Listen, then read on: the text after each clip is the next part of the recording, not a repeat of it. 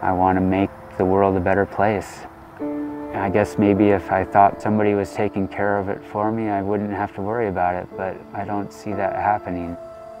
I don't want to live my life thinking that I didn't give it my all. And I know for sure that I'm giving it my all.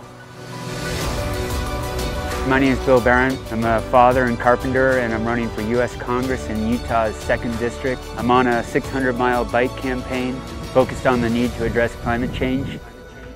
Oh, Bill's a great coworker, just, mellow guy, normal person, hard worker. Here's just a regular guy, carpenter by trade, trying to draw people's attention. He's on a shoestring and he's working full-time. He's got a daughter to take care of. Going out on this bike campaign was an expression of just going for it and sticking it out there and trying to talk to people and trying to raise awareness. Let the chips fall where they may, but to know that I'm going to do it best I can, and regardless of the outcome, we need to be taking a stand for these issues.